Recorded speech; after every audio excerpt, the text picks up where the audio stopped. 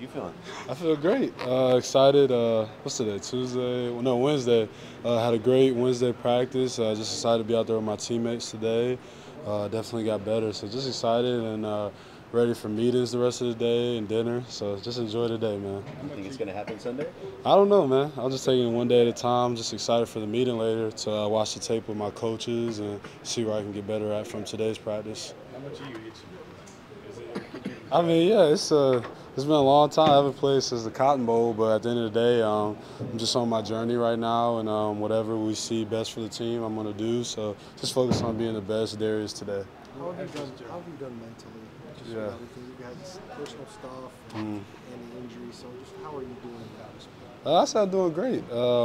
It's been a lot, like you said, a lot of ups and downs, but just pray about it. I have great teammates that support me. Everyone at the Cardinals, from Mr. Bidwell, Monty, JG, my coach, like everyone's done everything to support me, and I'm just so thankful for them, Nick, and I'm in a good headspace, just excited for today. How much does that support mean to you? Oh, it means everything. These guys, they drafted me. So, I owe them everything once I signed my contract because they brought me here, so I'm going to give my very best each and every day. And I'm just so thankful for them because they're the same people from the draft room in Indy. So, when we first met, so, I'm just glad to have their support throughout all these things.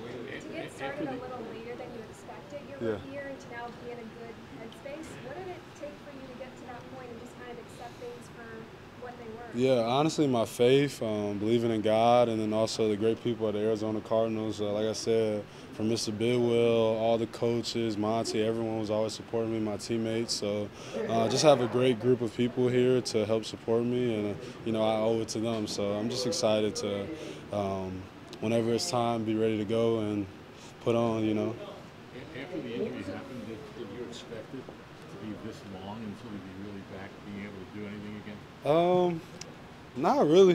With injuries, anything can happen. We didn't have any setbacks or anything. We knew the timeline when I got hurt. So we just took it one day at a time and got better each day. What would it like to come back to that one practice? Oh, heartbreaking. Because I knew all the work that we put in beforehand. But like I said, we didn't have any setbacks. We knew what the injury was and the timeline was. But I'm just glad to go to practice today. You really cherish those moments more than ever when it gets taken away from you. Practicing 2 times in a row now, is that kind of like another hurdle for you? Yeah, every day I can come in here and I feel good. I can leave the building healthy, start healthy. It's a blessing. So, just got to finish today in meetings and worry about tomorrow, but I just want to have great meetings today. How does where the team is in the standings affect your excitement? It's so positive. We have some great players here, and, being on the sideline, you get to see everybody up close. Like Buddha, bro, he's the best player I think I've ever seen in my life. So it's great to know that the vets here, they're legit who they are. So I'm just super excited to join them when it's time. Are you worried about rust at all when you get back into a game? No, because we've been working so hard in the rehab. People don't realize when you're hurt, you work out, you lift and run twice as much as everybody else. But at the end of the day, we got to go out and compete against somebody else. So I'm not really too concerned. I just got to keep stacking reps and having good practices. You've talked about the support from the organization, but what about from your rookie classmates? How have they been with you? They've been awesome. Always texting me, always checking in on me. Honestly, it felt like seeing them play on Sundays. I was playing through them, just seeing everybody have their success, and just super glad for my teammates to support me. What was it like mentally to be a few days away from making this NFL debut you had dreamed of for your whole life, and then it got pushed back indefinitely? Yeah. How did you kind of go through that process in those first couple days after being I definitely saw I was probably heartbroken the first day, but then again, we knew the timeline of the injury, so all I knew was I had time to get better. It was a little bit long, but we knew what it was, so just excited for this moment because I really cherish it more than ever because it was taken away from me for so long, so just super excited to be back out there. It's been a minute since you've played, and even talking about meetings and practice, you're smiling. Can you quantify just how much you're chomping at the bit to get out there on game day? Yeah, it's hard to put into words. When it's time, I just put it on tape. So that's all I'm concerned about. Was the plan to come back and try it out at that point, or was that just kind of were you aiming to come back then? Yeah. we was just trying to go to practice. We was just trying to get better that day. I don't really have a full answer on that, but you know, it just didn't go well that Tuesday practice. But we're here at this Wednesday practice, so I'm glad we made it to this day and just super excited for the future. When you were coming out in the draft, you talked about we heard about the prep and how much you put into it off the field, the study.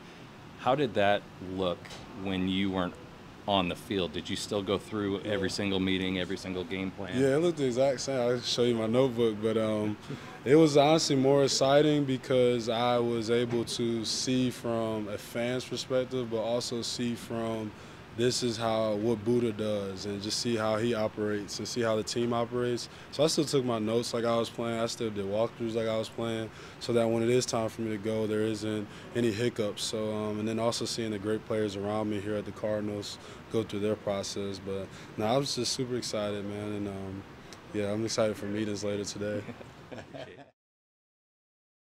Darius, with all that's riding for the rest of the 7 games you guys have ahead, how do you stay focused on just one game, one day at a time? I think continuing to have the same kind of mindset we've had before. Again, the only thing that matters right now is the special teams meeting that's coming up next.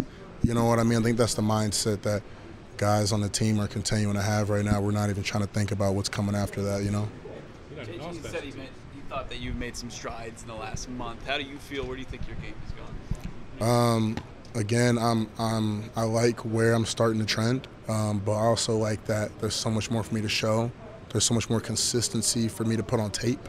So I think that's like the exciting part is I'm not all the way there yet, but I'm able to create some positive results. But again, just continuing to stay in the lab because you have to work for it every week. So again, I'm just trying to be the best version of myself in these next meetings. And then tomorrow's practice and do it again, and then I'll feel good about it again and I have to re-earn it. You know, so that's kind of the mindset. But I do appreciate, you know, hearing that, but still more work to do. Being over. Yeah, you know what I mean? I don't really look at the standings too much. I don't think anybody else does, you know. I kind of get my updates on how we're doing in terms of standings from the Cardinals fan groups on Instagram. I'm in the group chat. Sometimes I message them and I'm like, yo.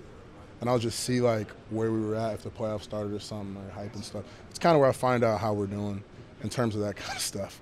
You know what I mean? So the fans kind of keep me in the loop. What group chats are you in? Some Cardinals group chats, like fan group chats.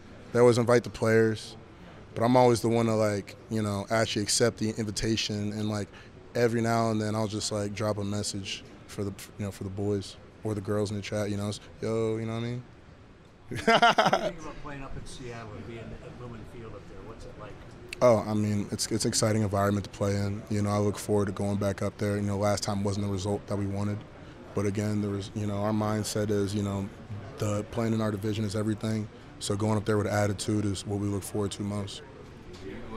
Here we are, year 2 of your career, over halfway through. What does leadership mean to you, and how have you kind of maybe walked toward being more of a leader than you were maybe a rookie? Yeah, I think it's like half and half of, you know, choosing to step into that role, and half being kind of chosen to be in that role after gaining the respect of your teammates. I think it's something that you have to show first on the field for them to rally behind you before you step into that role, kind of with words and whatnot. Again, I feel like I'm not the big speech guy on the team. I'm kind of more so 15 minutes before you get the game started, I'm just yelling. You might understand me, you might not. It's kind of my role, you know what I mean? And then during the game, really starting to keep everybody calm, try not to get too high. We do something that's great, you know, laughing on the side, kind of trying to kill all that. Like, yeah, let's act like this is the first drive of the game. You know what I mean? So I feel like everyone's kind of different, you know. Kyler talked about the offensive line as being a great group of guys, fun to be around, but serious and tough when it gets between the lines. Is that the way you describe the offensive line group? I mean, yeah. I mean, if your offensive line is described as anything other than tough, probably need a new offensive line group. You know what I mean? So that's something you would hope, you know, to hear. You know. But you said you guys are fun off the field. Oh yeah, for sure. You know, I would say, you know, I think that I would tell the guys all the time. Out of all the lines I've been able to play with, I think this group is the funniest group. I think it's the closest group as well. But I think we have a lot. I think we have, you know, the amount of fun we have is why we have to choose to relock in as much. You know what I mean? Because the most random thing would be funny. All right, stay in the moment. You know what I mean? Let's start to reel it back in. So, but I do love the guys I get to play next to, you know. At what point on game day does the switch flip from fun Paris to I'm going to rip your face off Paris? I think it switches from that Tuesday at home on Call of Duty to that Wednesday morning when I drive here for that first meeting. I think that's when that switch kind of flips. You know what I mean? You got to switch early in the week. You know what I mean? Tuesday, friendly. Wednesday. Tuesday, you know, food drive, passing out the food, speaking Spanish, vibed out on the game, went to Wendy's, drive through, happy smile. And Wednesday, facility, mean mugging, you know what I mean? That's the vibe. For sure.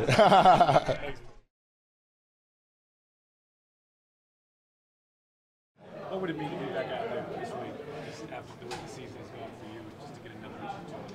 It's just nice to feel like I'm, part of the team again. Like out there at practice with the guys.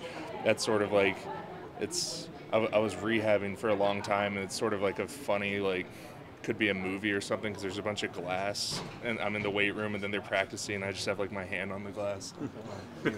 It's got to be nice to be out there. So it's nice to be out there. Just to play again, how cool would that be? Yeah, that's what we're here for, football. 2 months plus, what's the biggest challenge about being game ready at this point? Because it has been a while, but I think that the way we do practice here is really great, because there's days where it's the tempo's a bit slower and it's more mental and all that. Then we have days where we ramp it up and we're going full speed. And the goal is to make practice feel as much like a game as possible. So I think just getting those reps and ramping up over the last couple weeks, and I think that's what makes it easier to hit game speed. I've just been so proud of the guys, watching them every game, just, imposing their will up front, running the ball, good protection, and that allows, all the playmakers we have in here to make plays. So it's been a lot of fun to watch and be a part of behind the scenes, and it's more fun to be out there on the scene. When the injury happened, have you exceeded your expectations? What were your thoughts when you went down originally? Were you thinking, oh boy, season ending? I kind of just had to take it day by day,